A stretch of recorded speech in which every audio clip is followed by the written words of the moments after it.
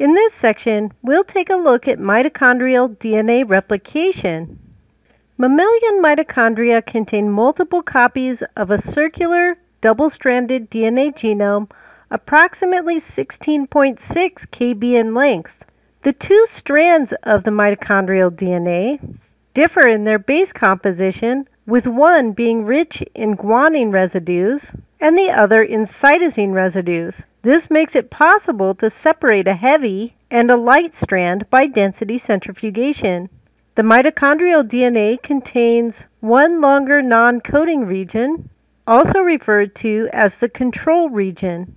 In the NCR, there are promoters for polycistronic transcription, one for each of the mitochondrial strands, the light strand promoter and the heavy strand promoter. The NCR also harbors the origin of replication for the heavy strand, as the light strand will serve as the template for the replication of the heavy strand. There is also an origin of replication for the light strand that's located on the heavy strand. This is located in a region near a tRNA cluster that's shown in pink.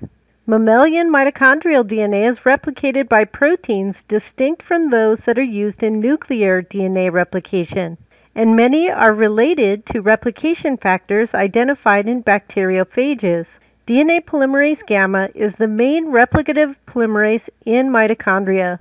The helicase used in the process is known as TWINKLE, and the initial primase polymerase complex is pol-R-MT for mitochondria. Mitochondrial replication is initiated at the origin for the heavy chain by polymerase RMT.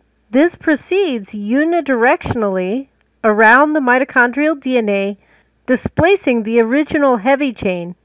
Mitochondrial single-stranded binding proteins will bind to the parental heavy chain and protect it during the replication of the new heavy chain.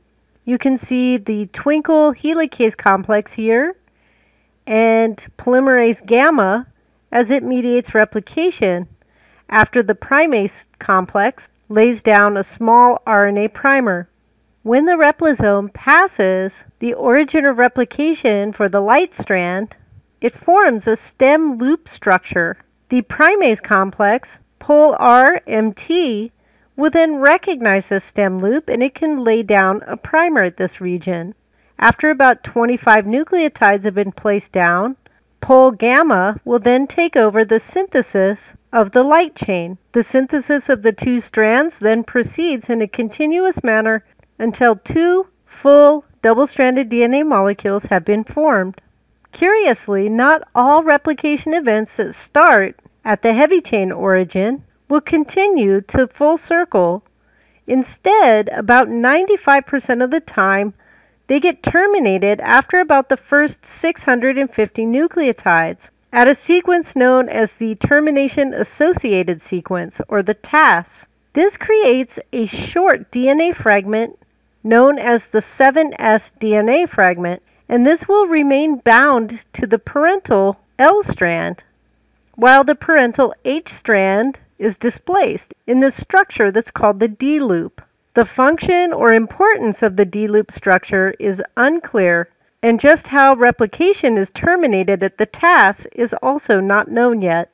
In the next section, we'll move back into the nucleus, where we'll look at the replication of telomeres, and we'll talk about replicative senescence.